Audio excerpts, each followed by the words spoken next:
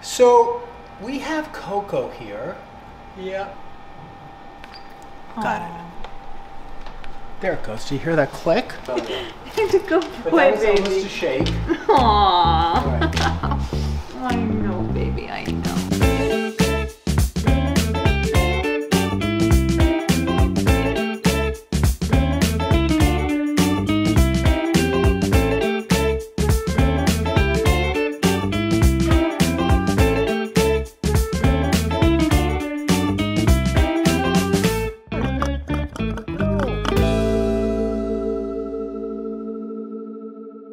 So we have Coco here.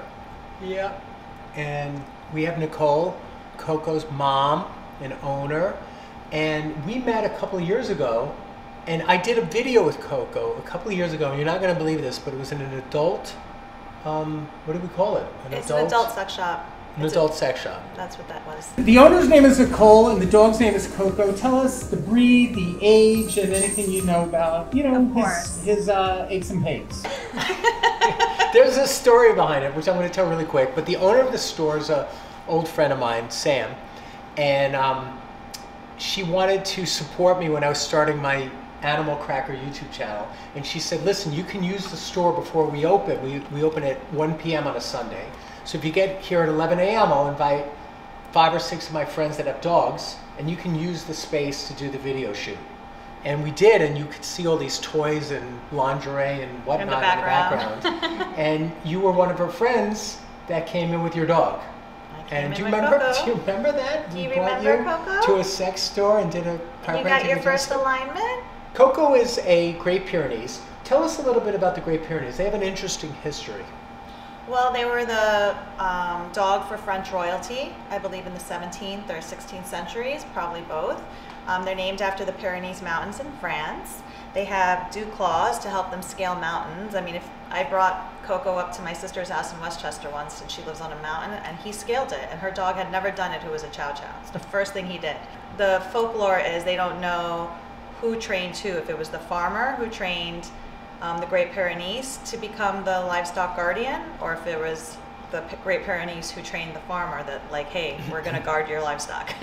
But that's what they're mainly used for. I saw a YouTube video of one actually trying to scare off a moose. They can do that. So funny. Right. So let me see. Can I work with you today? Do you remember we worked once together and you liked that?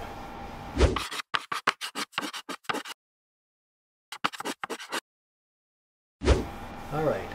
What do you think? Can we do that? Yes, I think he's ready. He's in a good position, so I'm just going to work. So one of the things I find myself doing with him is just giving him a shoulder rub. I'm up on the traps, just like everybody would love their traps rubbed. And stay still, baby. I did this course since I've last seen you called How to Massage Your Dog. Okay. And the website's called howtomassageyourdog.com. Here, don't sit down yet. No, not yet, baby. And it's a 3.5 hour course, but it teaches people how to work on their own dogs. So you really could do human massage techniques on a dog from head to toe, and that's what we show in the video. But right now I'm doing petrissage, which is circular thumb movements, and you can do effleurage, and you can do tapotement, and so we take everything through. But right now I'm doing some work, but at the same time I'm seeing where he might need to be adjusted. So I'm going to start up here at the atlas, and it feels like a little tight here on the left, where the wing of the left atlas meets the side of the occiput. I'm going to just get this one on you, okay? No. There it goes. Is that okay? Is that okay, baby? You did good. You did good, baby. You did good. All right, now I'm going to come down and feel the neck. The neck feels pretty good. There's one spot here. You can feel this yourself. So put your finger right there, and you'll feel like here. Come a little lower, right into there. Oh, I feel it. Yeah, there's a lump. Yeah, there's a lump. Like a lumpy bump. Yeah, he's and got a that's little just knot. the vertebral body on that side at C4 has rotated a little bit, pushing the muscle, making the muscle jump up. Okay. So I'm going to adjust that where I laterally flex. Got it. Good boy. Good and it boy, moved right baby. over. So it's gone. You can feel it's gone. Let me see. Yeah. It's good, baby. Look at that. So now I'm going to come down his back. We're just checking some spots. So that one was a little tender for him. Yeah. Now I'm here in the withers. Dogs have 7 bones in their neck. You Okay. have 13 thoracic bones and 7 bones in their lumbars. We have 7, 12, and 5. Okay. And they have 7, 13, and 7. And now I'm coming down the back and just checking all these parts here. And coming all the way down.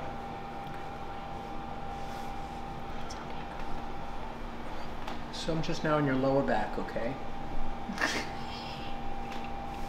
Easily. Keep going, whatever you're doing, it's starting to feel good. So here's a muscle knot right at the 6th lumbar, slightly right of the spinous process. And I'm going to just massage that for a second, and then I'm going to adjust it. So the spinous has come to the right, so we would call this spinous right. And I could either adjust the spinous from right to left, or I could also set up on the opposite mammillary process and bring it around that way. But since I have a really good grip on this, I'm going to just take it spinous, set the spinous straight from right to left and posterior to ventral. Got it. You feel that one? Yeah, he felt that one. He did a little, like a quick exhale. Yeah, and it made a click too. Yeah. It popped. But I do want to just see if I can just get a little stretch on his tail, and sometimes it'll release a little in the pelvis. Look at his face, he's okay with this. And a little bit more. And I'm going to do a little bit of a release now. There you go. All right, let's pick up this back leg. So I'm going to pick up this leg into like a little doggy arabesque. Yeah, let's move this out of the way. Nice. Good. Pack it up tight. Feel each little joint in the leg. Put that leg back down. We're going to check the other leg. Great. You have good extension, so you're doing good there.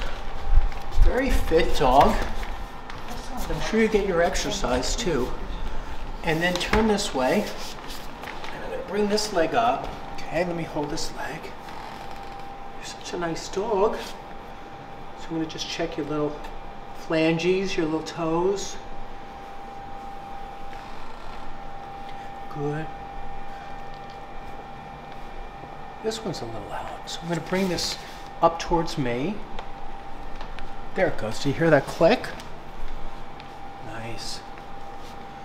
You're such a good dog.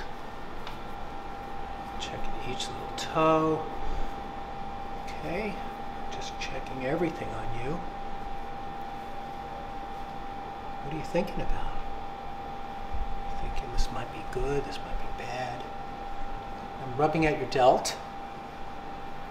Coming into the pec next. This arm is good. Checking the front, the chest. Do you remember that I worked on your TMJ last time? Yes. Do you remember that? I remember, Coco. So let's just check your... Because he does chew on bones from time to time, and I think that might be Yeah. See your little face. Good. Good. See. There's a little bit. If I remember, it was the right side last time too, and that's from a couple of years ago. One more. Good, and then we're going to do the bottom jaw. Got it. No? Okay. Alright, maybe we're not going to do belly rub. It's a good But boy, that was baby. almost a shake. Aww. Alright. I know, baby, I know. Alright, everybody leave Coco a comment. There's the shake. And he reads his comments, so you want to check out, leave him some communication. Alright, thanks everybody. Coco says thank Coco. you and good night. Good night. Who trained who? If it was the farmer who trained the Great Pyrenees to become the livestock guardian, or if it was the Great Pyrenees who trained the farmer that